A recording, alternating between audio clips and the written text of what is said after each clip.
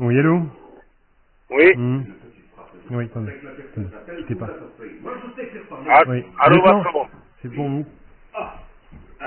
C'est parfait. Alors, passez-moi le téléphone, là. Oui, allô, bonjour, Oui. lieutenant Van Imp de Interpol, pareil. Vous savez, la Oui. police internationale. Ah bah, c'est Oui. pas trop tôt, hein. On réussit enfin à vous joindre, hein. Oui. Connaissez-vous un certain Michel Godet ou Godge, je sais pas. Vous cherchez qui exactement, monsieur? Écoutez, je vais vous demander d'être bien attentif, parce que c'est sérieux, là, hein. On ne plaisante pas avec Interpol, hein. Vous savez pourquoi je vous appelle. Vous cherchez qui aussi, monsieur? Vous cherchez quelle personne? Vous appelez qui? Vous cherchez qui? Quand vous appelez quelqu'un, vous cherchez une personne.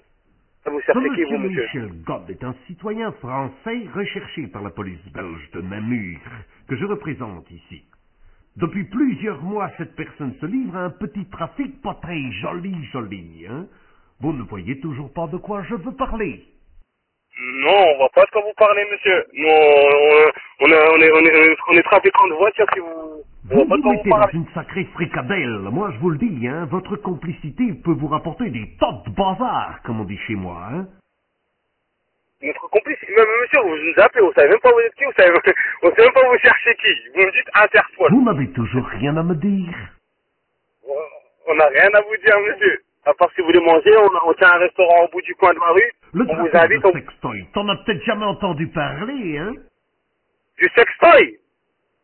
Tu vas me dire aussi que tu sais pas ce que c'est, hein, hein. Alors je te passe les bodys en simili-cuir et les passes à 5 qui font même pas mal, hein. Ça c'est ton problème avec tes clients, hein. Ça te vaudra une amende au plus. Mais les petits canards made in China, là on rigole plus, là. Tu as quelque chose à dire pour ta défense? Des Canaries. Dans le lac du Gorge du Verdon. Écoute, mon gaillard, c'est la police de Namur à l'appareil. Avec nos collègues français, on mène une investigation énorme sur un trafic transfrontalier, international, à l'échelle de toute la francophonie. Alors, Michel, tu le connais ou tu ne le connais pas? Nous, c'est pas notre travail, c'est le vôtre. Bon, alors je note. Le prévenu ne connaît pas God Michel.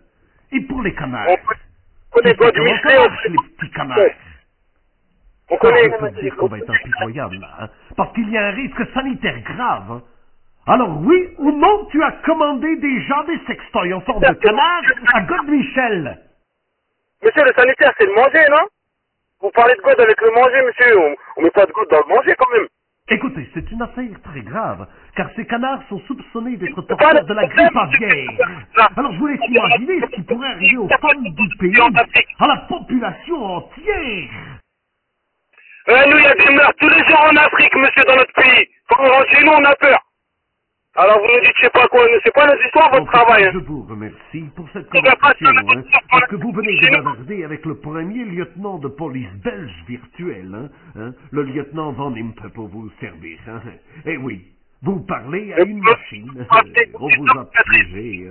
Oh, ne vous inquiétez pas. Vous pouvez commander ce que vous voulez par correspondance, hein, et pour les petits canards, c'est inutile de les vacciner, hein. Je vous souhaite bien du plaisir, hein, et félicitations pour votre sens de l'humour. À vous désormais de mener l'enquête pour savoir lequel de vos amis vous a piégé, hein. Bonne chance, comme on dit chez nous, hein. Bonne chance à vous aussi, monsieur. Bon courage.